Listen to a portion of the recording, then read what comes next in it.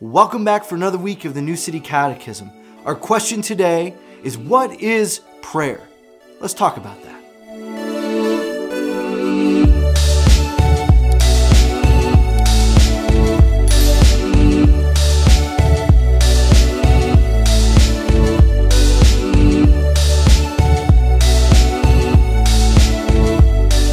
So what is prayer?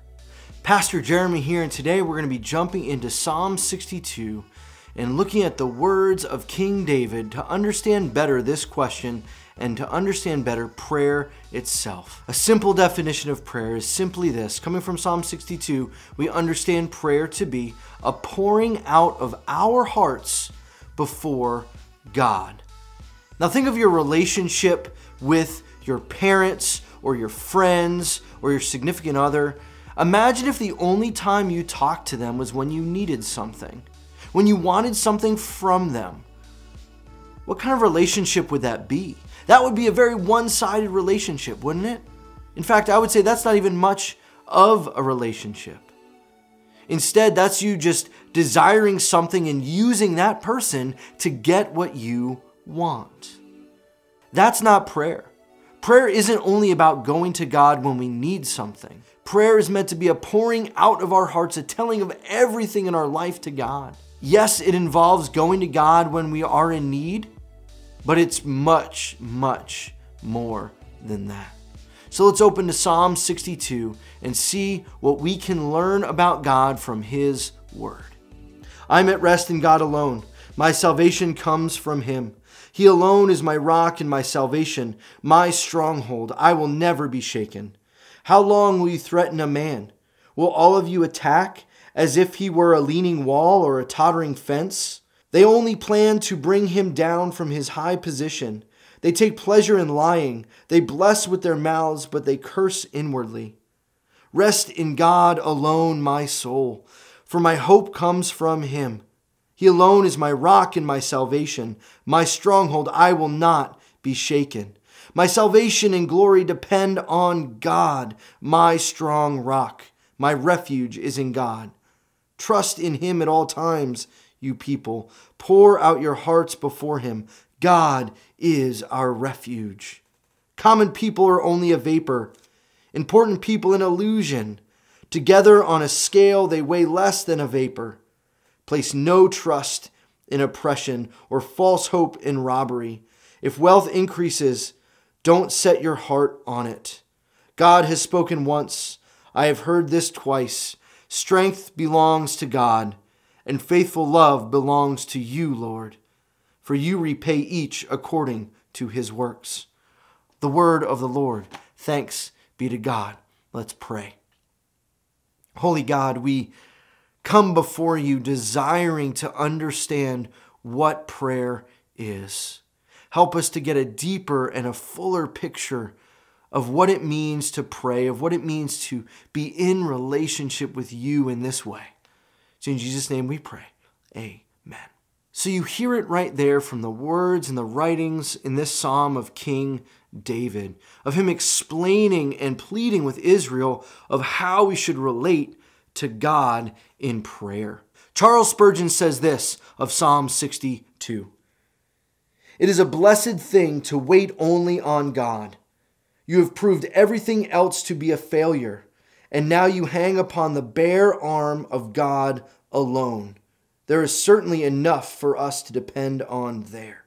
You hear the pleading of King David in this psalm, the desire to find our refuge and our strength and to rely solely on God, to find our refuge and our strength and reliance solely on God. Prayer isn't about us trying to convince God to give us something that we desire. If somehow our pleading and our persistence in prayer makes God change his mind and give us that thing we've wanted or desired, even if it is something good. No, prayer is about our hearts changing and conforming to God's word and his will. And so when we go before God in prayer and we pour out our hearts as we're defining prayer to be a pouring out of our hearts before God. We are transformed and changed through the power of the Holy Spirit in conjunction with God's living and active word. That is what prayer is. Prayer doesn't just originate from the desires of our heart, but we instead go to God's word and we pray through God's word, and we are moved and changed and transformed more into the likeness of Christ. So prayer is absolutely a conversation with God. Prayer is a time where we spend time in communication with God. And to do that, we must be in God's word. That's where prayer begins. When we look at Jesus teaching about prayer in the New Testament, when he breaks down the Lord's Prayer and he says, this is how you should pray. Look at the intimacy as which he addresses God as Father. Even as we see in the Lord's Prayer, he recognizes God's holiness, God's action in this world, what God's will to be done here on earth as it is in heaven. We recognize our own sinfulness, our propensity to lean towards our temptations and desire them instead of the daily bread that we receive everything we need from God. This isn't just about going before God and saying, God, I need this, I need this, I need this, I need this. But often that's what our prayer life turns into. Instead of a pouring out of our hearts, instead of finding refuge and strength and shelter from the turbulence of life, we go to God asking for the quick fix. And we wonder why it doesn't work. We wonder why we're not seeing any change. Because all we want out of prayer sometimes is a fix to the problem in front of us, when God instead just wants us. So you might be wondering, okay, so if prayer is this pouring out of our hearts before God, how do I do that? I don't know how to pray. I don't know where to begin. I hate praying out loud in front of people, that's for sure. Well, I'd encourage you, if you're worried or self-conscious about what prayer out loud might be or how to pray, start writing down your prayers. Start simple. Write what's on your heart as you read Scripture.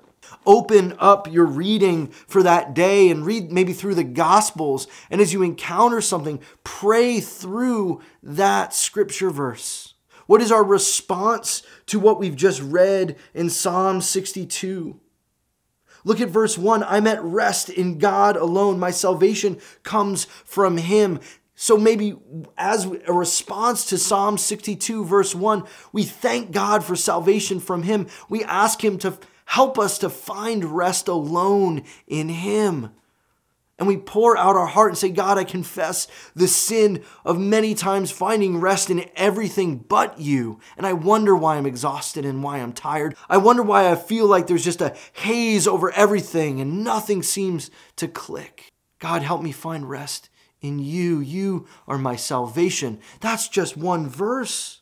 Friends, the secret to a deep prayer life is all found in opening our Scriptures. That sounds too simple, but it is true. Dive into God's Word. Pour out your hearts before Him, and you will be living into what it means to be in communion with God through prayer. I hope and pray that this has just sparked an interest, a desire, something in you to say, I need a better prayer life. I need a deeper prayer life. Because the truth is, we all do.